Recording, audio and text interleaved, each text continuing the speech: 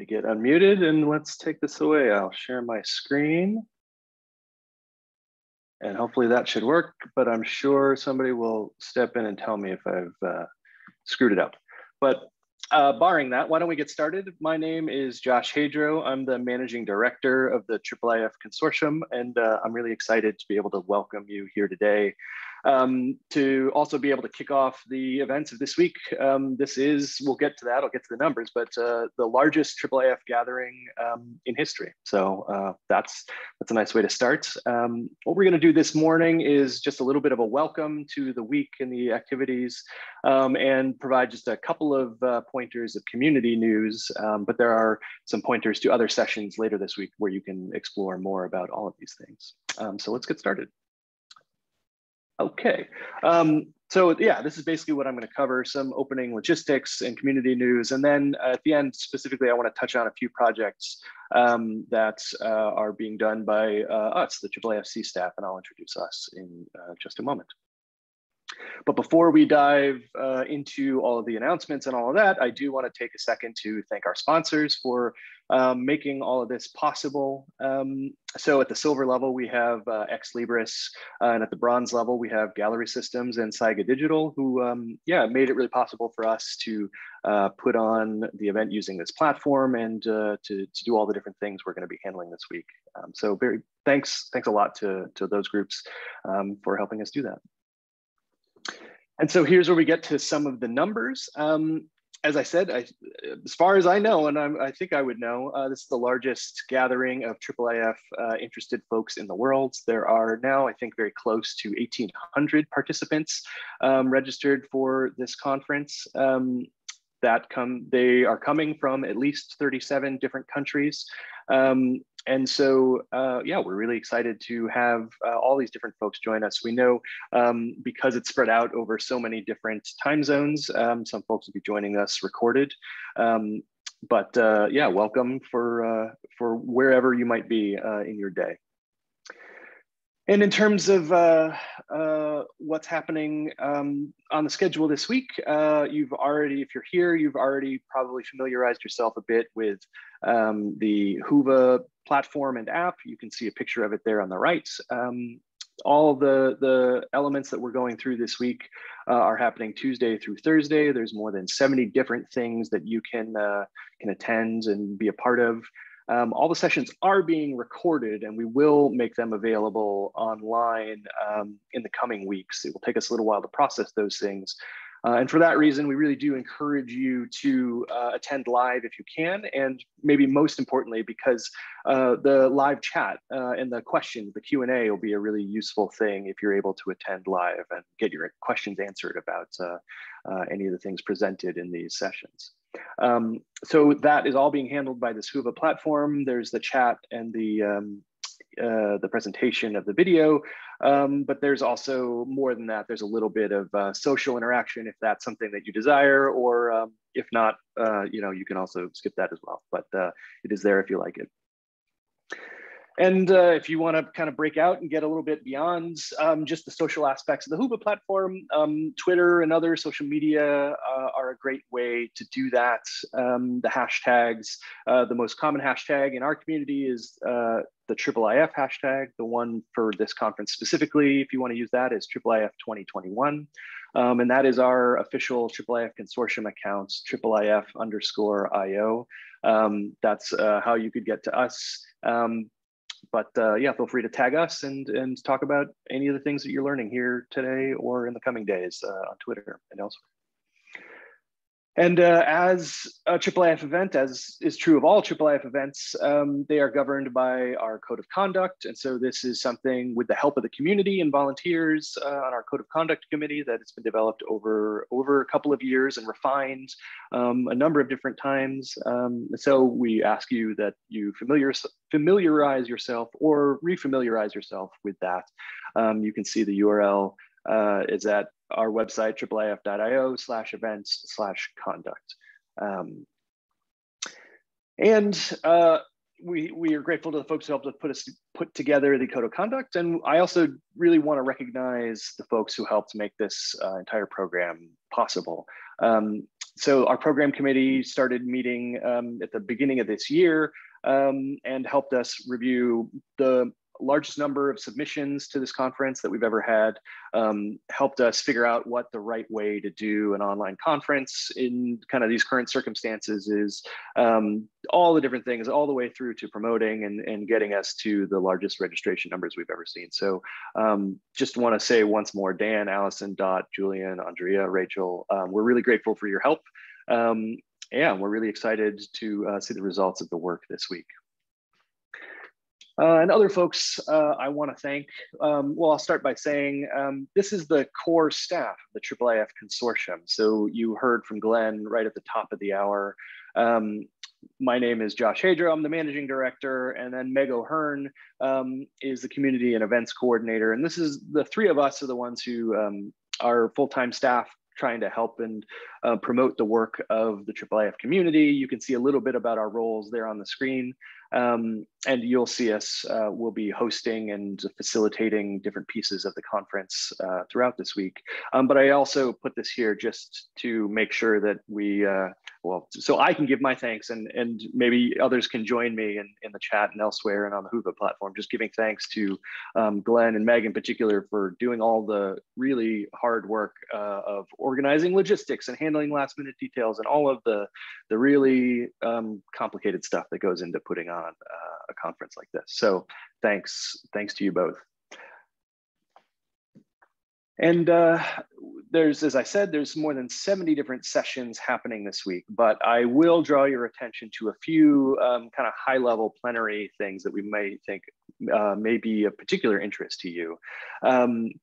Later today, there is a keynote session, some really compelling work that's been done, kind of really documenting some intuitions that folks have had about the IIIF community for a long time, but really documenting them and doing the hard work of doing proper UX and other research to back those claims with proper research. So that's being done by Amy Deshane from Harvard University Library, and that's a little bit later today. So just over about 3.5 hours, whatever that is for your local time zone later today. And then on Thursday, we'll be doing a IIIF community update. And that will cover in a little bit more depth than I'm able to do here today, some of the really compelling work of the IIIF community groups and the technical specification groups. So these are kind of sub-elements of the community that are formalized to make progress on certain avenues and in certain areas. So we'll be going through those updates on Thursday, first thing in the morning for US time zones, 2 p.m. British summertime. And so we hope you can join us for those.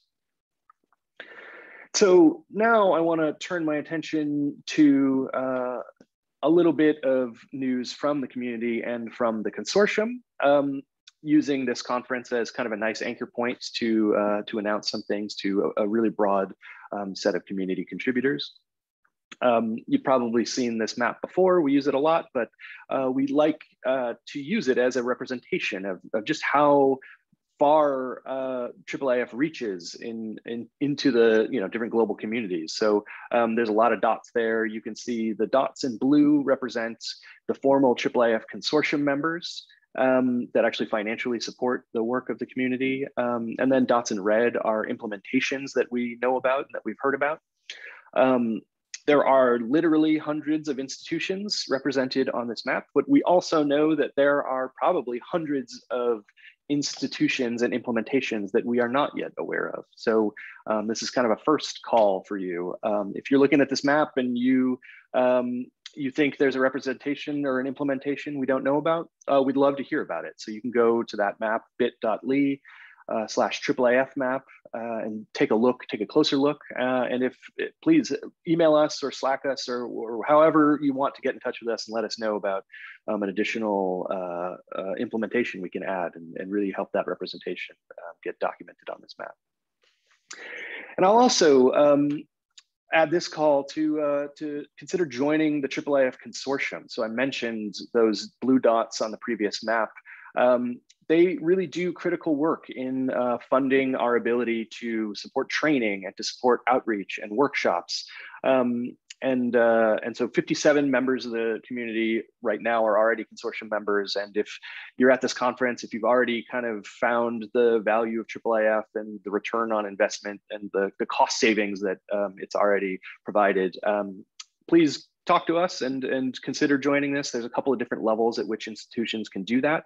In particular, a lot of that support goes toward our current strategy and our current goals of trying to do outreach beyond kind of the areas where we have focused on historically. So we're really trying to extend the reach of IIIF out beyond kind of the United Kingdom, Europe, and North America, where it had started. So we're getting some good response there, but we really want to focus our energies and focus our efforts even further, and joining the consortium helps us do that. And now, maybe the most exciting, or the first of a couple of exciting announcements that we have. So this is kind of a re-announcement of something that happened in March that we are really excited about. We were able to expand the ranks of the IIIF editorial committee. We welcomed 3 new members in March, which was the first formal expansion of that group since 2015. So in just a few months, Maria, Jeff, Dawn have done tremendous work, have come up to speed, have been making really great contributions. So we're really excited to have them on board. We're really excited to be able to make kind of further changes and expand the purview and the work that the editorial committee does with this first step. So Maria Whitaker, Indiana University, Jeff Mixter from OCLC Research, Dawn Childress from UCLA. They'll be involved at the conference this week. If you see them on the Whovot platform or in one of the sessions, by all means, join us in saying congratulations to them for joining the editorial committee. And I also kind of want to take this moment to reflect on just the announcement that we made last year, which is it was the 1 year in the first week of June of 2020, which was an odd period of time for the entire world. But one of the nice things that happened and exciting things is that we released, with the help of the editorial committee and the broader IIIF community, we released the 3.0 versions of the image and presentation APIs. And so this was a really important update. It brought a lot of important additions to those APIs. And in particular, it brought the ability to work with audio and visual material as a native piece of the IIIF universe. And so in the year since we've been working with those 3.0 versions. We've seen major servers like Cantaloupe and IP Image, as well as IIIF viewers like Universal Viewer and Mirador, already updated to accommodate the 3.0 versions of those specs. And on the AV front, we've seen a number of systems like the Avalon Media System, the Europeana Media Player, Aviary, Audio Annotate Project, and a bunch more working to integrate the interesting tools that come with the Presentation 3.0 API.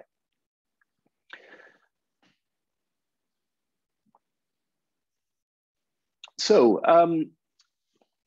that's kind of taking a look back at the last year, but we also have, or it never stops. So there's continuing work happening on the specification front. We have 4 TSGs that are working toward making progress toward these specifications. TSG, I should say, is a technical specification group. And those are the parts of the IIIF community formally charged with making edits and contributions to the specifications.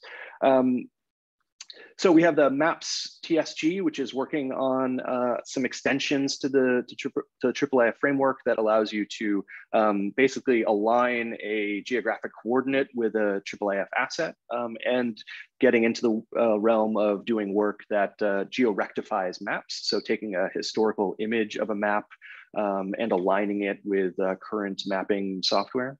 We also have authentication TSG and the content search TSG, and those are currently underway doing the work of aligning those specifications with the 3.0 updates of the image and presentation APIs that we released last year. And then the Discovery Technical Specification Group has been operating for a couple of years, but has some really exciting work. And we've got some specific announcements here related to the work that Discovery Group is doing. So the Discovery Group, in conjunction with the editorial committee and the technical review committee, all of which are kind of important oversight and governance elements on the technical side of IIIF. With the work of all of those folks, we are very excited to say that the change discovery specification that TSG has been working on is now at full 1.0 status. So it's been promoted as of yesterday. It is now a full-fledged API in the IIIF set of specifications. So it is now the 5th API at 1.0, at least 1.0 status, and it's the first totally new API since 2017. So that's really exciting, and we hope folks will take a look at change discovery, which is at a very basic level, a way of making IIIF collections available to things like harvesters, so say Europeana or DPLA, and making those changes available so that they can be updated if records get changed, updated, deleted, and make it possible so they don't have to be kind of scraped or re-indexed the whole collection all at once. It makes it possible to kind of look for specific updates or last updated by, for example.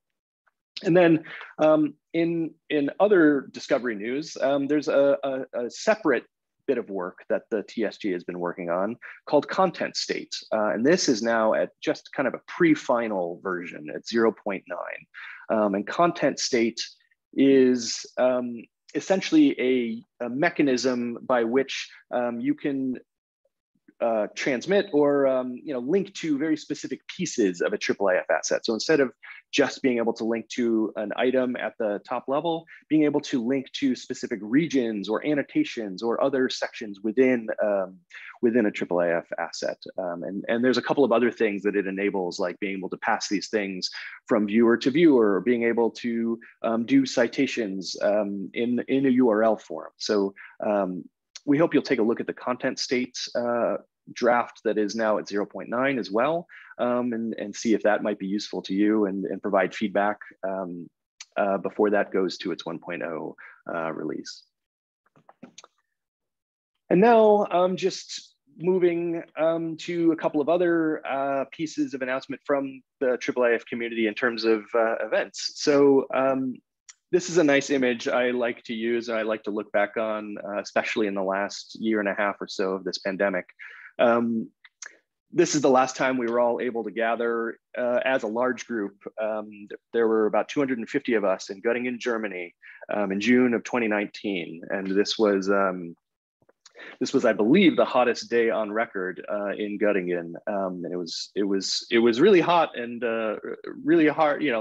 It was really extreme circumstances to be in a room with so many people, but it was at the same time an extremely lovely experience to be able to talk about IIIF and share best practices. And so while we couldn't do that this year, we are really excited to and pretty confident that we'll be able to do this next year. So a year from now, we will be doing our in-person conference as we had intended a couple of years ago to do it in Cambridge, Massachusetts. So the annual conference in 2022 will be the week of June 6th through 10. We will be in the coming months, we'll get more specific about which days will be the workshops and the conference and the showcase and elements like that. But regardless, we are already very excited to meet up in Cambridge and join our colleagues at Harvard University and MIT to get together in person and do some in-person conference work. And actually before that, this will be online, but we are also talking about the fall working meeting. So if you're not familiar with the kind of rituals of IIIF, We generally do 2 big gatherings a year. We do the annual conference that I just talked about and that you're attending now. But we also have what we call the fall working meeting, which is geared toward making specific progress in the technical groups, or serving as an anchor for community groups to get together and talk about the work that they have in progress.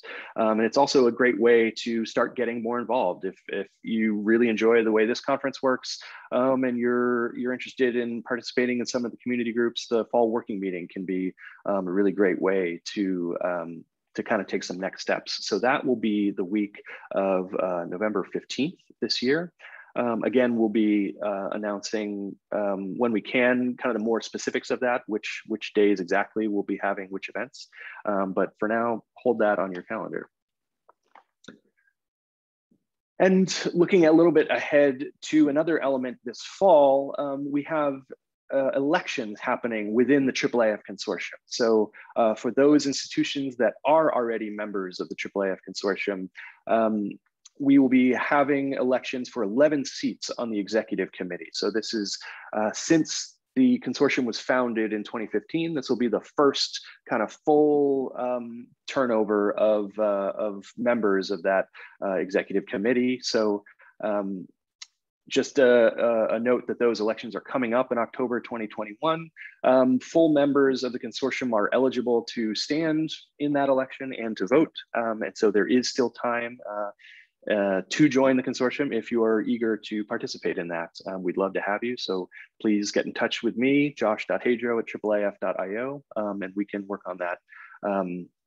We can work on that in the near future. Okay, and in the last few minutes here, before we kind of go to the different tracks and first to the lightning talks that happen immediately after this session, I just want to touch on a couple of the high-level pieces of work happening, particularly for us and the IIIF Consortium staff, obviously with the support of many others in the community. So one thing I really want to just bring to your attention and recommend to you, if you aren't familiar with it already, is this piece of work called the IIIF Cookbooks, the cookbook of best practice recipes. So you can see the URL is iiif.io/API/cookbook.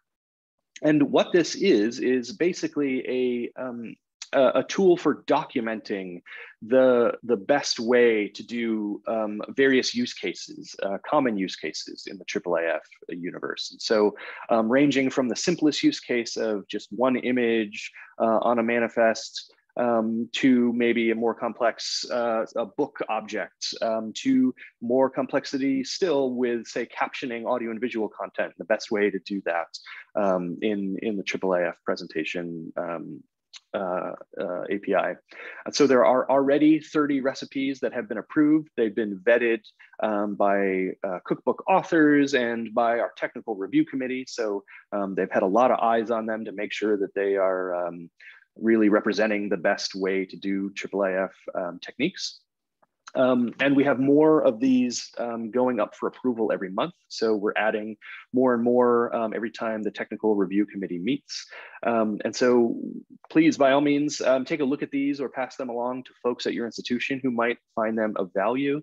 Or we'd love it if you are interested, if you've worked on something and you've kind of worked through the complexities of one of these use cases, and you'd like to write a recipe, we'd be really eager to have you join us in that process.